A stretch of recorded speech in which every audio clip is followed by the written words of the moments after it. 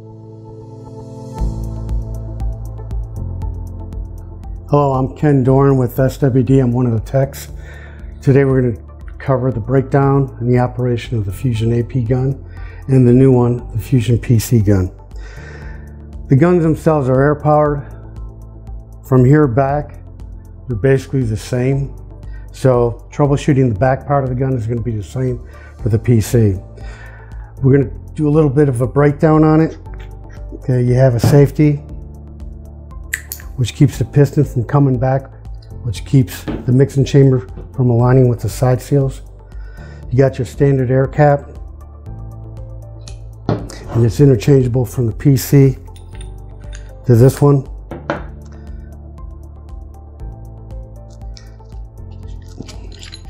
Fluid housing.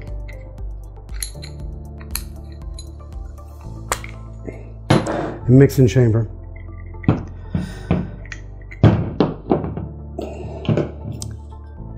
Pop out these side seals here. I'll show you those. The way the gun operates, air comes in to your trigger assembly. As you move the trigger, the spool moves, which aligns the holes in the actual gun assembly, which you may not be able to see, but there's 3 holes. 2 of them go straight up, 1 goes at an angle. The 2 that go straight up control this piston here. Anytime you put the gun together after an issue or you want to clean the gun, you want to make sure this piston moves freely. Okay, you put the piston in, put your end cap on, safety cap, put air to the gun, trigger the assembly. The piston should move fairly quick. If it doesn't, go back. One of the things I've seen some of the crews do, they put the gun in a vise like this and they squeeze this, which makes it oblong, which makes the piston bind up. Don't do that. If you're going to put it in a vise, put it by the handle. The mixing chamber it tells you what the size is on the top, but everything on the gun is marked A, one way or another. It's got either indentation or an actual label of A. If you ever wonder what the A side is on your mixing chamber and you can't read the writing on the top, there's a little indentation. That indentation is the A side. So you put it in. Your side seals are spring loaded. Anytime you get a gun or you rebuild a gun, you always make sure that these go down.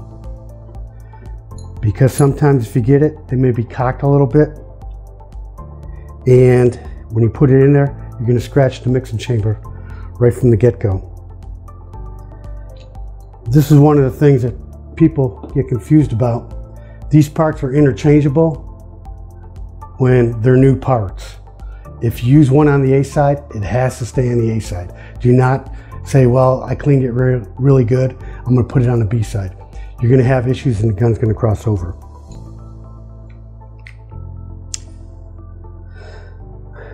On your check valves, they're marked A and B.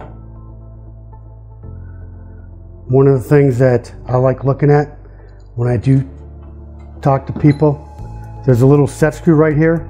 The set screw's got to be even with the top.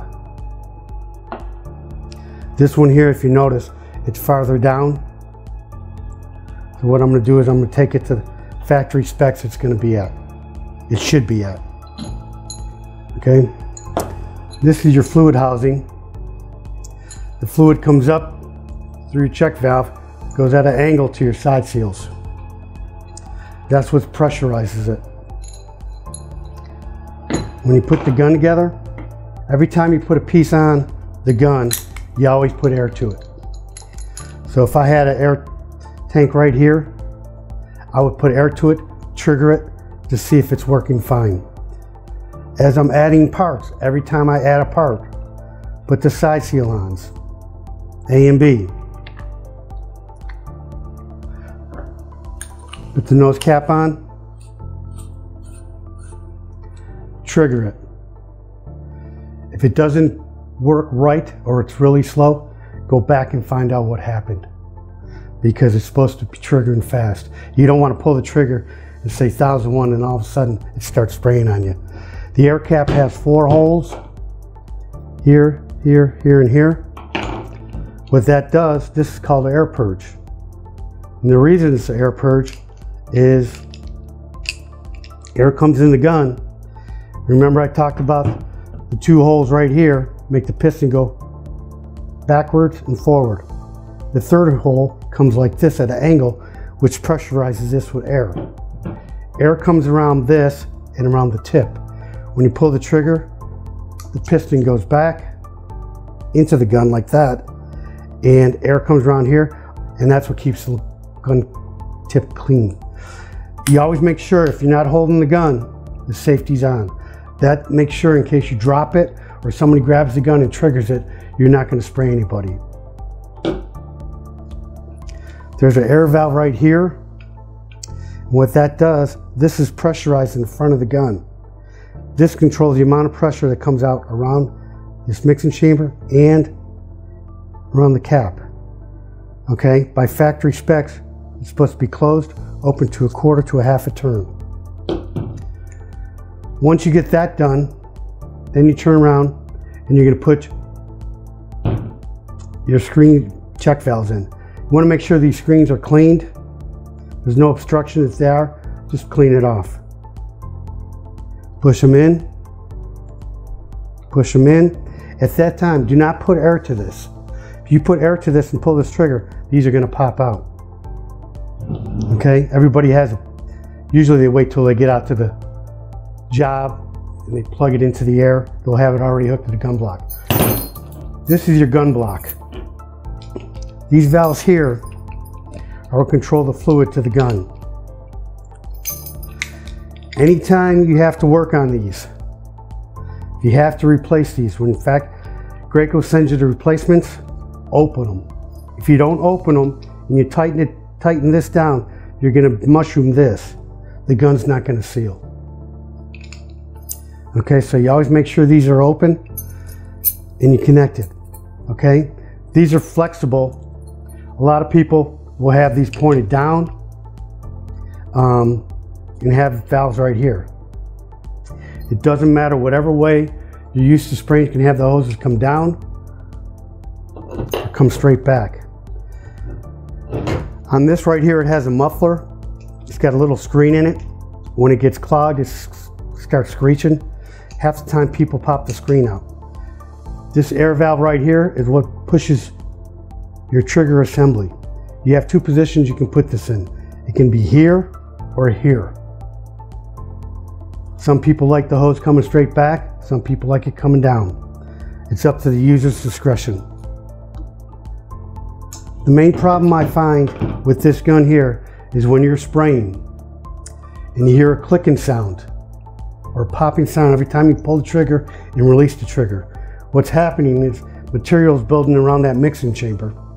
When it builds around the mixing chamber, it causes it to bind up. So as the air comes up here to push this piston, it'll get so far and pressurize it to where it finally pops back. Then when you release the trigger, it pops forward. When you hear that, the best thing to do is stop, look at your mixing chamber and clean it. If you do have a crossover, the purpose of these check valves is to keep the material from going into your hose. So, you want to make sure that you do have these in when you spray.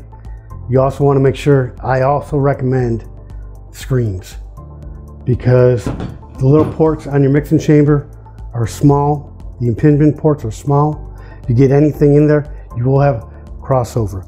If you have off ratio on your machine, you're getting E24, trying to figure out what it is, look at the high side. Whatever the high side of the machine is, that's the side you want to check the screens, because that's the restriction. There's a restriction there. This gun here is basically the same from here back. It's the same as this. Same exact thing. You have a safety, spool, trigger assembly, piston. The big thing about this one is Graco came out, and what they did is they made an interchangeable, if I can get it apart, assembly. So if you had an issue with your side seals here, you can rebuild this gun. You can rebuild the whole front of it part by part. Graco came out and decided that it would behoove them to make a gun to where you can just pop this off.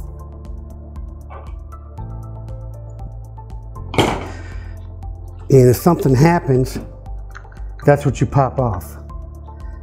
That has your side seals already included in it. So all you have to do is, if you're spraying, you have an issue, you pop that off. After you figure it out that you do have an issue, pop this off and put a new one on. The mixing chambers aren't interchangeable. As you notice, it's a bigger mixing chamber. It has the same size as these, 29s, 42, 47, 52, 60s. It's real heavy duty. You cannot scratch this thing. Putting this together, if you look at the front, when this slides in, there's 3 holes. It can only go in one way. You can't flip it over, it's not going to work. It only slides in one way. Slides in just like that. Check valves are the same as the normal AP fusion gun, A and B. Those you can change out. Putting this together is the same as putting a regular gun together. Tighten it down. And then the only difference is, where here I'd have to put in the side seals. They're already here and here. Just slide this on it. Pop it down, pops in, it locks in. Cover goes over it. The air cap, it's interchangeable. So instead of 35 to 40 minutes overhauling that gun, you can overhaul a gun in less than 5 minutes. All you gotta do is take this off, in probably less than a minute if you wanted to, if you knew what you're doing. The main thing is, when you do that, make sure your valves are closed, okay? Anytime you work with the gun, safety's on, valves are closed, then it's safe. Treat it like a regular weapon, if you would. Parts down here, like I said, everything's interchangeable from here back in the handle, if you have to. This has the same requirement, 1/4 to 1/2 a turn on this after you get done. This gun was made to make it easier for people. If you got a job, you're doing a 20 set job, and you need to get off the job as fast as possible, yes, you're not going to waste time having to rebuild this gun. You just pop this off, put a new one on, and keep on going. They do not sell replacement parts because these are cast into plastic. You may be able to soak them and clean them a little bit. It's got O-rings on it. So if you watch it, just if you're gonna clean it, take it off, blow it dry. The mixing chamber is carbide coated, which makes it hard as anything to scratch. That's why usually everybody worries about when they got mixing chambers, you'll scratch the mixing chamber with the side seals when you're putting it together. These right here, it's made to hit. It's got a little angle on the top of it, which angles your side seals over the mixing chamber. Pressure are the same. This gun's a little bit longer, and I'll show you the difference. And it's about a 1/4 inch longer in the front. Weight-wise, it's really not that bad. Weight-wise, it is a little heavier, it pulls down on you, but as you can see, it's about a 1/4 inch longer. That's the only difference because of that slide-on piece. These right here, keep these. If you don't use it, if you already have it and you're just using it, keep these as a spare. Like I said, you always want to make sure that these are open prior to changing these out, because you don't want to have this all the way down and screw it and mushroom that. If you mushroom that, it's not going to seal against the O-rings. You do standard Graco shutdown procedures for greasing the gun for both of them.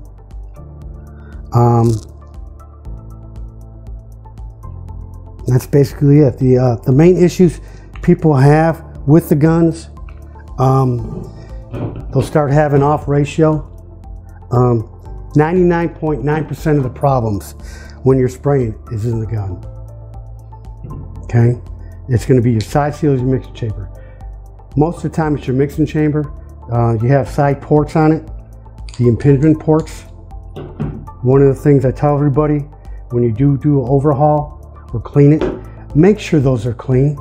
They're not supposed to line straight up. They're supposed to be a little bit of an angle to where the fluid, when it hits, it swirls. Let me take this mixing chamber out and I'll show you what I'm talking about. Okay. This is your main point right here. You have an impingement point, which is a little hole on the side, and you got a little hole on the side. You can see through it. It looks like a half crescent sometimes. If you see a full moon, I wouldn't use it. I'd have to look at it and figure out saying, okay, if you put the little drill bit they give you, the impingement drill bit, it should not go through this. If it goes through all the way through, something's wrong. You got the wrong drill bit, or there's something wrong with the mixing chamber. Do not use it, because instead of a swirl pattern, it's going to come in like this and splash, and you're going to have issues. There's an O-ring in the front of this gun. If you, and I'll show you, put this in right. There's an O-ring right here. This black part here. If it's damaged, do not use it, because you're going to cross the gun over. What happens is that little O-ring, that lip right there, it sits in there. As your mixing chamber goes in and out, it goes against that. As it goes against that and goes back forward to stop spraying, that O-ring will come out. If the O-ring comes out, your mixing chamber falls just a tiny little bit, just enough to where material leaks out from the side seals, and you'll have a crossover. You might get 3 or 4 trigger pulls, and then you'll have a crossover. There's an air hole right here. And remember I was telling you about it being pressurized? When I put this on, it pressurizes the inside of this. So air comes around this. And it pressurizes it. That's why it's called an air purge. There's a Zerk fitting on both the guns, right across from your air valve. And it usually has a little cover on it. Grease the gun at the end of the day per Graco procedures.